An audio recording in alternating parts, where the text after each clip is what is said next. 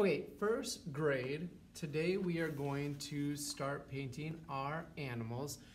And I'm not really sure how far each person is going to get. So right now you have your animal, but we don't know whose it is. And if we don't have time to do anything else today, we want to make sure that we can hand these out faster. So step number one, with a pencil, please in the middle write your first name,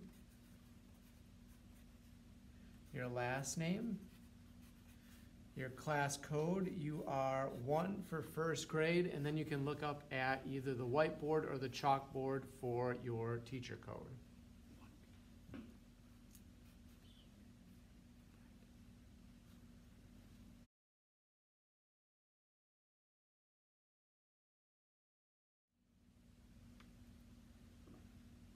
Once you're done with that, you can put your pencil away. We can flip our paper over. You can grab a black oil pastel, and we are going to outline our animal. Please remember, oil pastels smear, so you're going to want to start at the top and work your way down. Anything that is colored black on your paper, you can go ahead and color it in black with your oil pastel.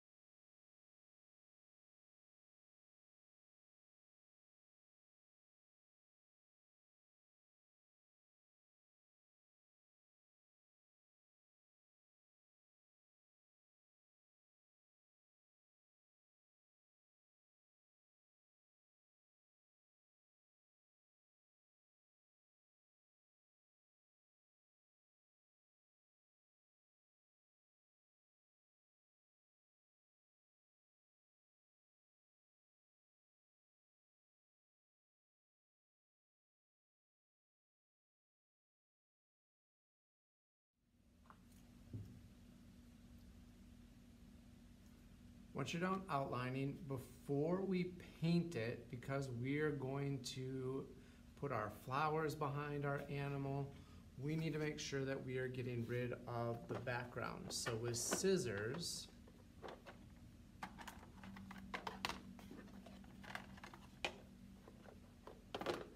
we are going to cut our animal out. But again, please be careful, because anytime your hand goes across the oil pastel, it's going to smear black everywhere.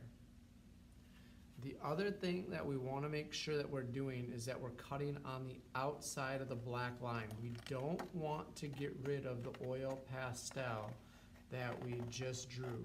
So make sure that the piece that you're cutting doesn't have very much black at all. We want all the black that we just did to keep showing.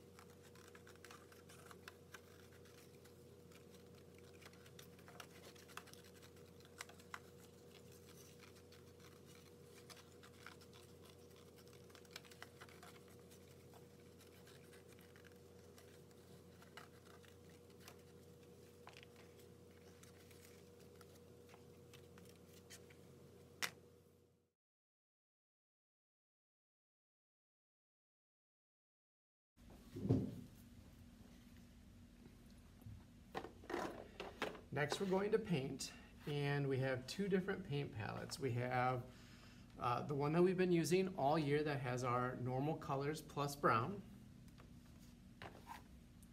We also have the new animal colors, which are light tans, different types of browns, and different types of grays, but no solid blacks. So you'll be able to use any of those for your animal because some animals are going to need different colors. You'll be able to grab water.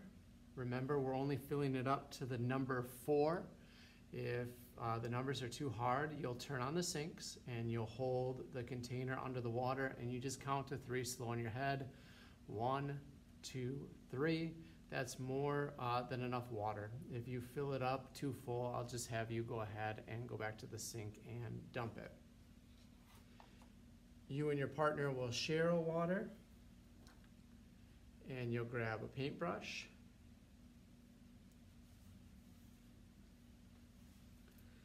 You will go ahead and dip your brush to get it wet. And remember, we want lots of color, so you want to do 10, 15, or even 20 spins to get your color nice and bright.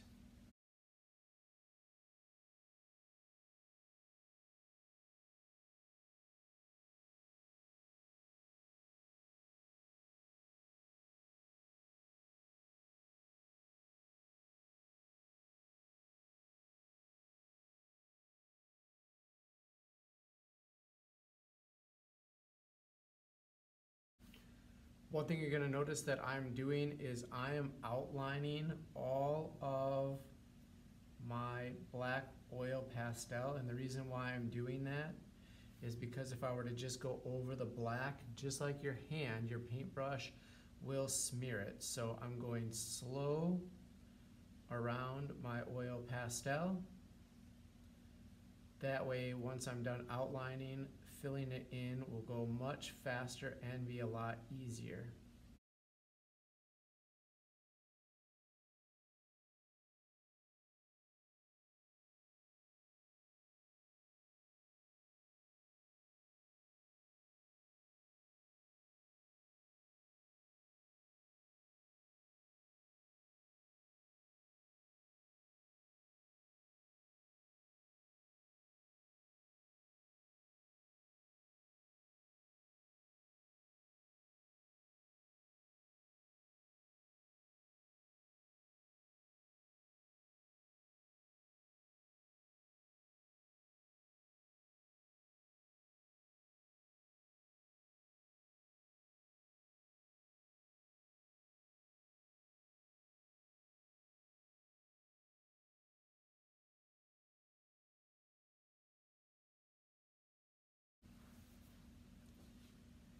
If you don't finish before the end of class, remember we will just be putting them on the drying rack and then you can finish next week.